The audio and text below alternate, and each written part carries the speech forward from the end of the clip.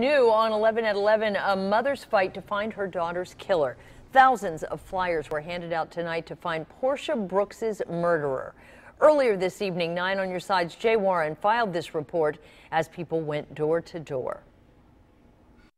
It was with great hope today that these volunteers spread out, handing out flyers with the picture of the victim, Porshia Brooks, along with a police sketch of the suspect. Even though it's 18 months, it still feels like yesterday. If the pain cuts through you just like it was yesterday. It was November 16, 2013, around 10 o'clock, that Brooks and her boyfriend, Aaron Martin, were robbed and shot on Carthage Avenue while in her car. He survived. She died 3 days later. He's ripped us apart.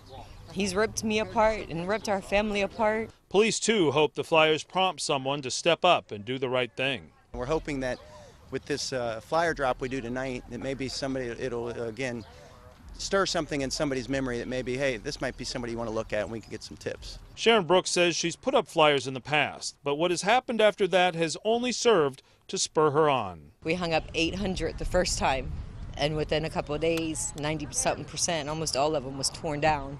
So this year, we're out with 5,000. And she hopes one of these flyers will catch the right person's eye. 18 months later, I'm stuck. I don't have her. I don't have nobody to be held accountable for it. There's no answers. I don't know why. So yeah, I'm in limbo still. And that was Jay Warren reporting. If you know who shot Porshia Lynn Brooks in her car, her mother asks you to step up and do the right thing. Call Crime Stoppers at 513-352-3040.